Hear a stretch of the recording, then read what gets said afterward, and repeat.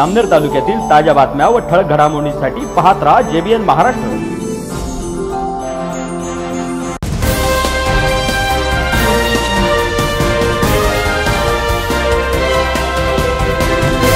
नमस्कार, मी मिनल चौधरी। पाहूया काही ठळक वृत्त। बोदवड तालुक्यातील नंदाई महिला बहुउद्देशीय संस्थेच्या वतीने जागतिक महिला दिवस मोठ्या उत्साहात साजरा करण्यात आला। यावेळी वेगवेगळ्या क्षेत्रात उल्लेखनीय कार्य करणाऱ्या महिलांचा सन्मान चिन्ह देऊन सत्कार करण्यात आला। या कार्यक्रमाच्या अध्यक्षा आशा तायडे या होत्या, तर दमयंती इंगळे, विनीता अग्रवाल, किशोर चौधरी यांनी उपस्थित महिलांना मार्गदर्शन केले। या प्रसंगी संस्थेच्या अध्यक्षा वैशाली कुलकर्णी, सचिव तृप्ती गर्गे तसेच अंगणवाडी सेविका, मदतनीस, आशा परिचारिका आणि बचत गटातील महिला मोठ्या संख्येने उपस्थित होत्या।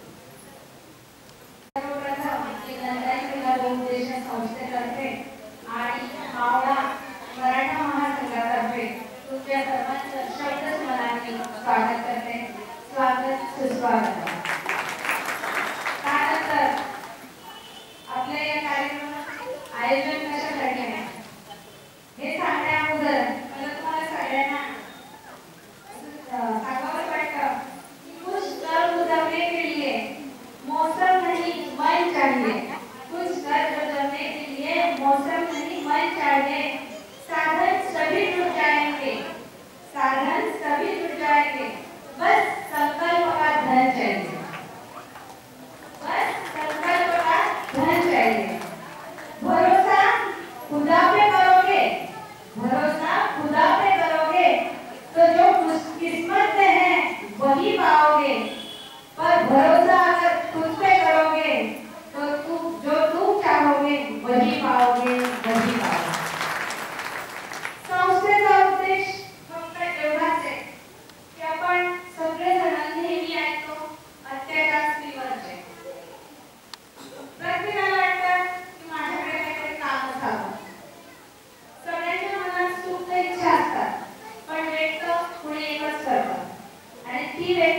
आहे आज नंदाई महिला बहुउद्देशीय संस्था.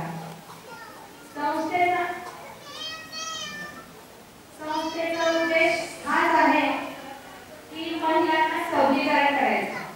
सबलीकरण त्यांचं शारीरिक, मानसिक आणि आर्थिक अशा 3 प्रकारे ज्यावेळेस ती सबल होईल त्यावेळेस ती सक्षम होईल. आणि सक्षम आणि सबल होण्यासाठी सगळ्यात महत्त्वाचा लागतो तो संस्कार. आणि संस्कारासाठी कुणाचं तरी मार्गदर्शन खूप गरजेचं असतं. आपल्यावर पहिला संस्कार आपली आई करते, ती आपली पहिली मार्गदर्शिका, नंतर शाळेत. त्याचप्रमाणे जीवनात आपण आपल्यावर इतके रमून जातो की आपले ते लहानपणीचे संस्कार हरवत जातात. इच्छा संकल्प खूप असतात, थोडंसं शांतता. इच्छा संकल्प खूप असतात पण आपल्या जीवनशैलीत आपले मार्ग हरवतात आणि अशा वेळेस कोणीतरी मार्गदर्शक लागतो. त्यामुळे ह्या मार्गदर्शनाचं काम आपली नंदाई करणार आहे. आज इथे आपण किशोर दादा यांना जळगावहून आमंत्रित केलंय. ते तुम्हाला जी तुमची सुप्त इच्छा आहे की प्रत्येकाच्या हाताला काहीतरी काम असावं, बोधगड असा भाग आहे की तिथे भूतपूर्व महिला खूप आहे पण वावच नाही. प्रत्येकात काहीतरी कला आहे, प्रत्येकात काहीतरी करण्याची जिद्द आहे पण तोच नाही, मार्ग नाही. त्या मार्गाला एक दिशा देण्यासाठी आज आपण किशोर भाऊंना आमंत्रित केलंय. त्यानंतर आपण अंगणवाडी सेविकांचा खूप मोठा सहभाग झालाय. आज मी मनापासून त्यांचे आभार मानू इच्छिते. मला नेहमी वाटायचं की त्यांनी आमच्या कार्यक्रमात सहभाग घ्यावा. का घ्यावा त्याचा एका वेळी सांगते की आमच्यापेक्षा सगळ्यात जास्त तुम्ही सर्व स्तराच्या लोकांमध्ये वावरता. सर्व स्तराच्या महिला तुमच्या जवळ येऊन जे काही व्यक्त करू शकता ते आमच्या जवळ नाही करत. म्हणून मला नेहमी वाटायचं की अंगणवाडी ताईंनी मला द्यावं माझ्या कार्यक्रमाला आणि आज त्यांनी माझी इच्छा पूर्ण केली.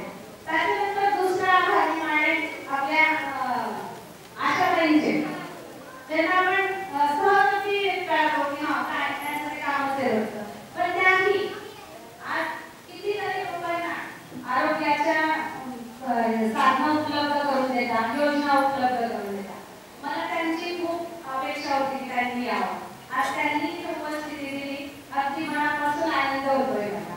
त्याच्यानंतर बाकीचे जे बचत गटांचे आलेले त्यांना उत्तम प्रकारचं मार्गदर्शन इथून मिळेल आणि त्यांनी त्यानुसार त्यांचं पुढचं कार्य करावं अशी त्यांच्याकडनं अपेक्षा ठेवली. त्यानंतर आपल्याला सगळ्यात वयस्कर व्यक्तिमत्व आणि माझं बोलणं मी वारंवार सांगते की माझं बोलणं पहिलं पाऊल टाकलं आणि हात सांभाळला तो आमचा तायडे मावशी. मी बोलणं आधी मला त्यांनाच मला काय दिसलं असेल ते त्यांनाच दिसलं. ते मला म्हणायचे नाही वैशाली तुझ्या काहीतरी करू शकते, तू कर. अगदी म्हणजे बालवाडीच्या वर्गांना मी शिकवत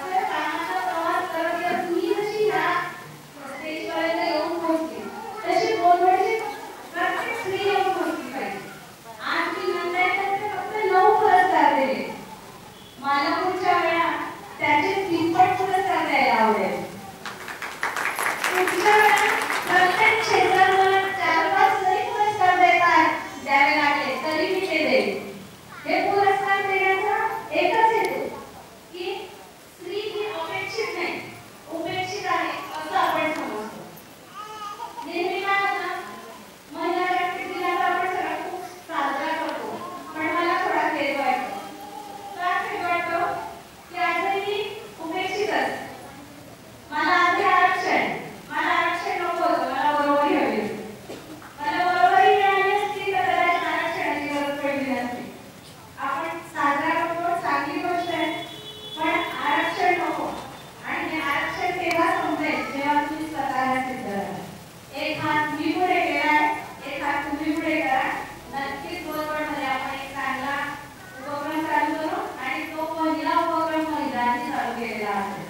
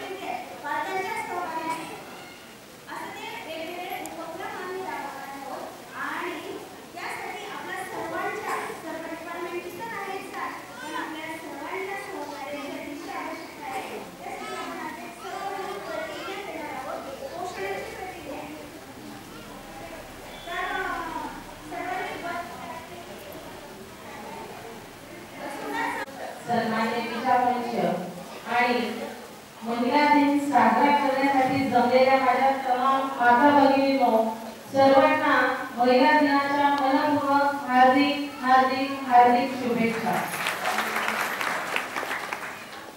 मैत्रिणींनो, स्त्री म्हणजे जन्मदाती, स्त्री म्हणजे जन्मदाती, स्त्री म्हणजे संस्कृती, स्त्री म्हणजे नाविन्याचा पसरा, स्त्री म्हणजे घराचं घरपण आणि स्त्री म्हणजे महान कार्य. अशा या महान कार्याला माझा मानाचा मुजरा करून मी माझ्या वक्तव्याला सुरुवात करते. महिला दिनाची सुरुवात कधीपासून झाली हे तुम्हाला माहिती आहे का? महिला दिनाची सुरुवात ही 8 मार्च 1908 पासून झालेली आहे. न्यूयॉर्कमध्ये कपड्याचा कारखाना होता आणि त्या ठिकाणी महिलांना काम जास्त आणि मोबदला कमी असं होतं.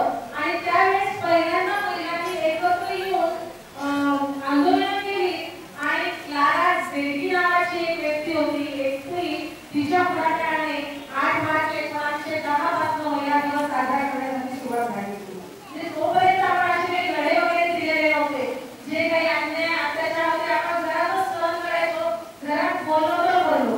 पण असं तरी झालं का की एवढ्याने तांबा फेकून आला, तुम्ही कप तरी फेकून आले, असं तरी झालंय का? तेवढी लिहिणी आपल्यामध्ये नव्हती, नाहीये.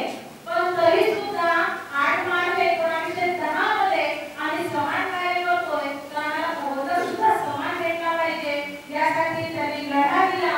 आणि आपल्या सगळ्यांसाठी लढा देण्यासाठी आपल्याला बाहेर काढण्याला काही हरकत नाही, त्यामुळे मंचावर येऊ शकलो आणि बोलू शकलो.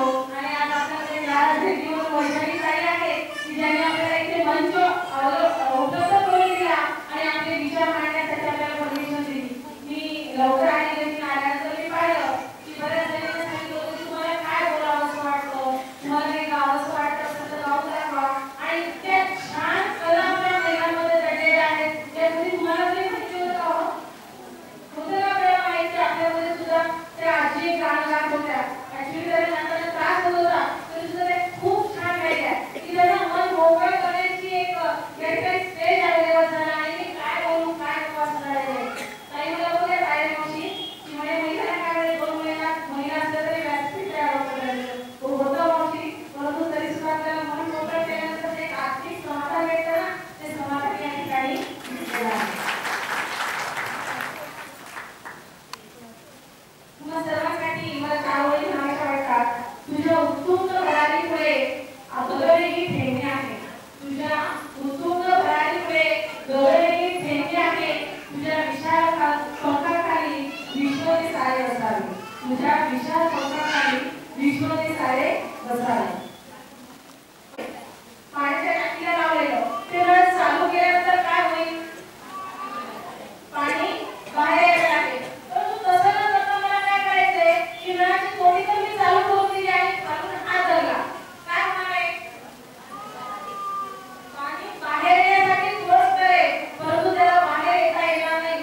सांगा मैत्रिणींनो, तुमची माझी हीच अवस्था आहे का? आपल्याला खूप काही बोलायचं असतं, परंतु बंद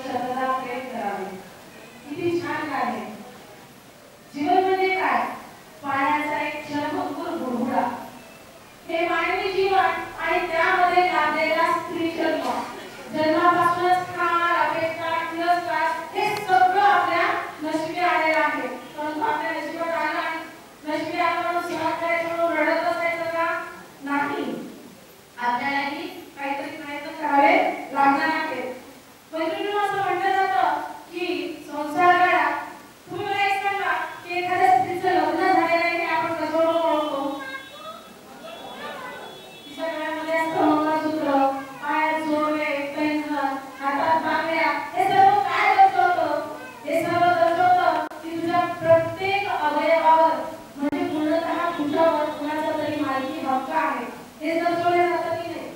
पुरुषाचं लग्न झालं की आपण कशावर ओळखतो? आहे ना काही गुण? मग आपल्याला काय सौभाग्य मिळून दिलेलं आहे?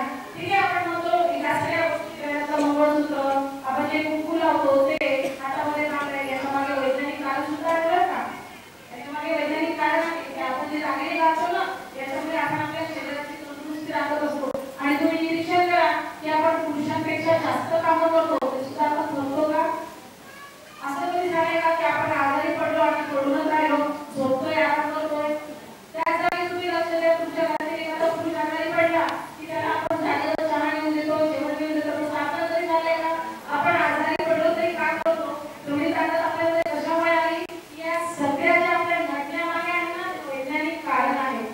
प्रत्येक गोष्टीचं कारण मी तुम्हाला सांगू शकते, परंतु ते सांगत होते तर त्याच्यामध्येच वेळ जाईल आणि मला जेवढा वेळ दिलेला आहे तेवढ्या वेळामध्ये मला तुम्हाला दुसरं काहीतरी सांगायचं आहे.